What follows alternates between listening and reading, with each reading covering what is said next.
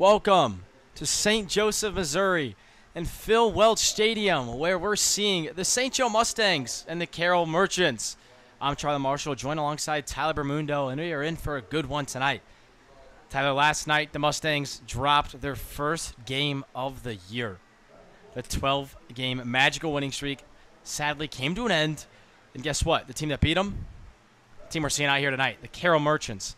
What am I going to see tonight, Tyler? So you look at the standings, and the Carroll Merchants sit at 6-9, and the Mustangs sit at 12-1. But from what we've seen, that 6-9 record does not do the Carroll Merchants justice. This is the fourth meeting between these two teams. We saw them win at home on June 6th, 9-7 in a very close ball game, and then away, the Mustangs won 7-4 in 11 innings, where Don Felix hit a home run in the top of the ninth to tie it, and then their 9-6 loss yesterday. It was 6-6 after 3, and the Merchants took a lead in the 6th inning and never came back. They lost 9-6 that game. So I expect a very good matchup. I also expect a very good pitching matchup. Roy Holcomb out there for the Mustangs, and he has been probably your ace so far this season. Yeah, he's thrown 11 innings, striking out 13, and only giving up 1 run, 0 earned. So he has a 0 ERA on this young season. For Carroll, they have Billy Robertson, a right-handed pitcher, and although his walk rate's pretty high, he's walked 8 in 12 innings, he has a 3.75 ERA and a struck out 14. So I expect a much more low-scoring affair than what we've seen previously. A pitcher who's getting ahead of at-bats, as this one's going to be shot up the middle, going to be a tough play from Bodenhausen, who can't make it. The full count pitch. McClure waits on second base. It looks like that's a pitch clock violation of some sort. At Luther College, he slashed 247, 330. That one's poked out to Freeman in center field. It looks like McClure is not going to test out Freeman's arm. Trust your stuff. Trust your location. Missing up there with that pitch. And if he's really balls, he's going to throw some off-speed in here for a strike.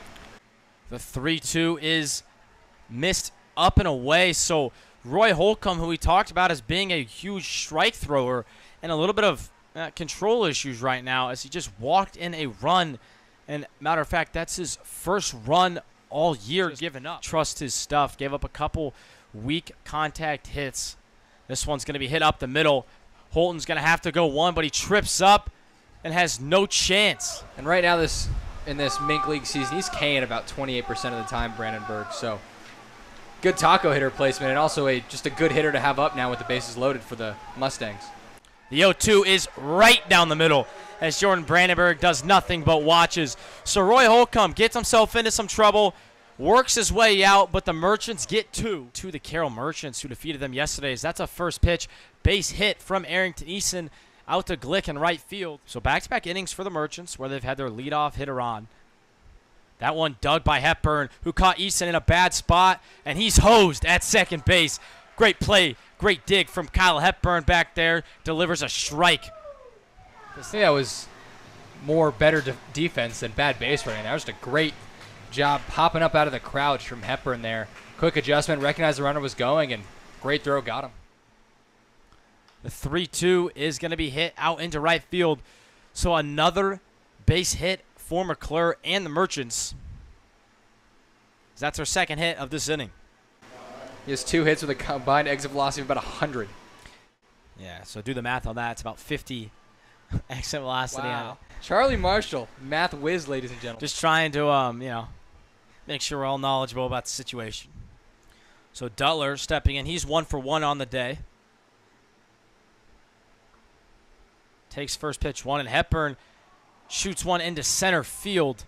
I can attest, when you're behind the plate, the first hot game of the year as the full count pitch misses high. So that's Aintrezek's second walk on the day. That's Holcomb's 4th. The base is loaded.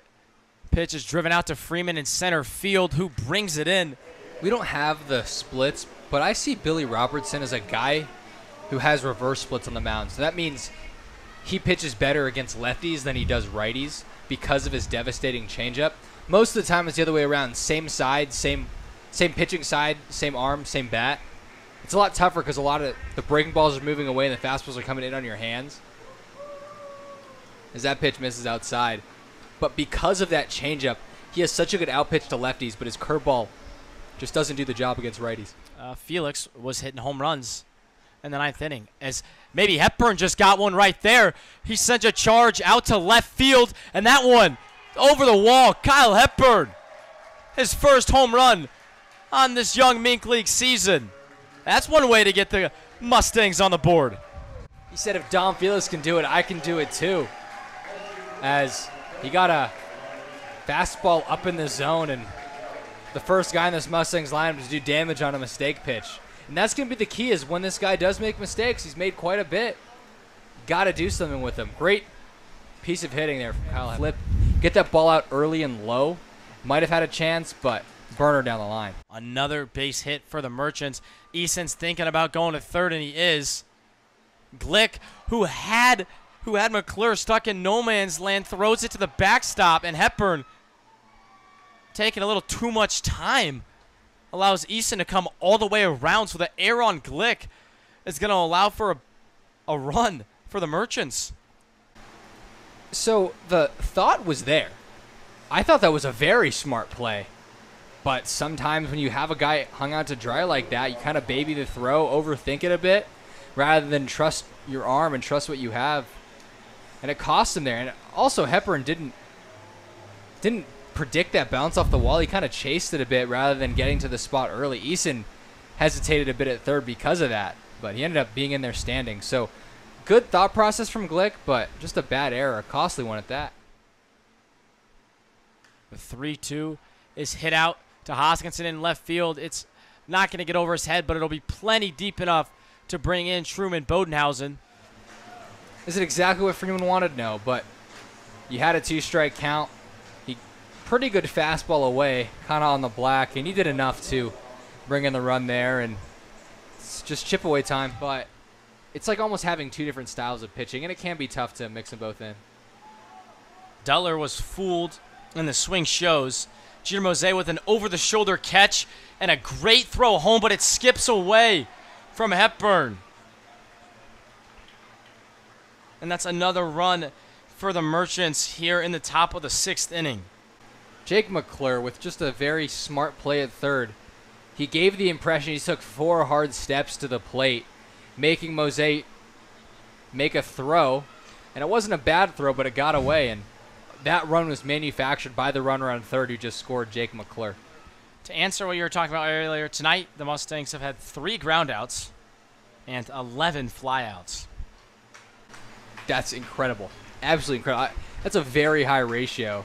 And I think it is the mix of the pitcher. He doesn't really throw a lot of break balls. He likes working up in the zone with the fastball, get the baseball above the barrels of the bats. But at the same time, these Mustangs guys are taking a lot of big uppercut swings. Freeman was well aware that Brandenburg corralled it. There he goes. There he goes, and it's going to score it away. And this one's going to allow a run to score. So in comes Noah Bodenhausen, and to second goes Darius Freeman.